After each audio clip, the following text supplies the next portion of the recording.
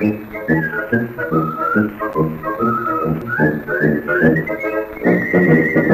I got some more bioplastic cooking. Still trying to get it clearer than it has been. I'm not using suppository glycerin this time.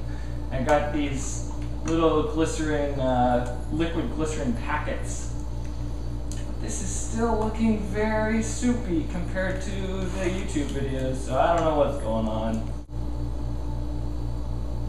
The dude on YouTube is making about twice as much, or about a quarter of what I'm making, so it may just be not clear when you make it in larger quantities.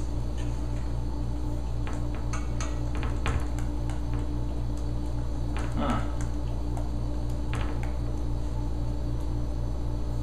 I'll give it a couple more seconds here.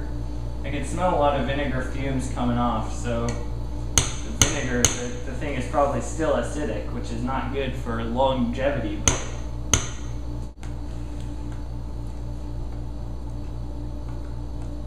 But that something is happening. Alright, that's what I'm looking for.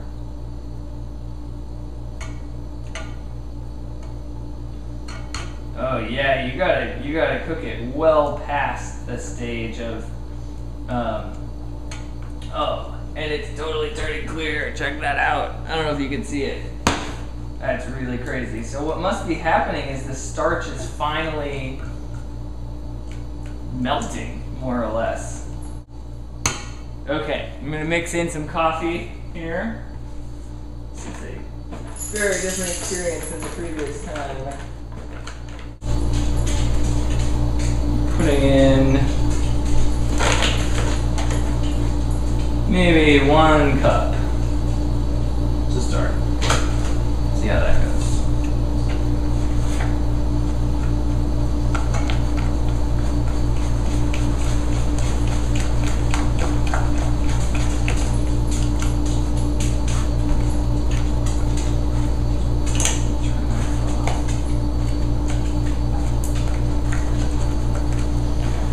Coffee is a little more chunky than last time. I don't really know why.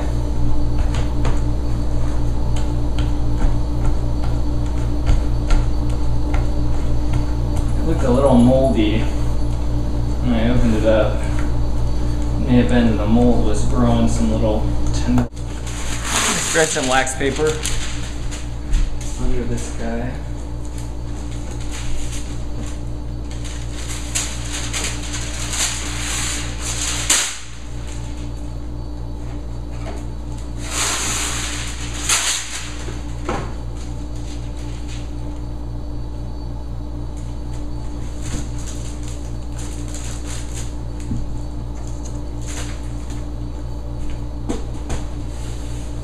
Alright, let's spread some coffee goop. Seems like as good a time as any. I'm just gonna go for it.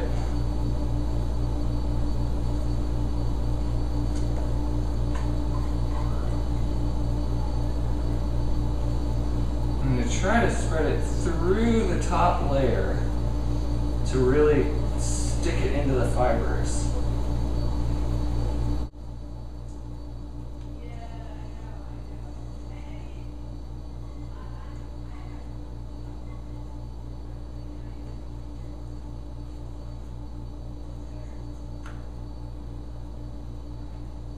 Alright, so it looks like we're finished.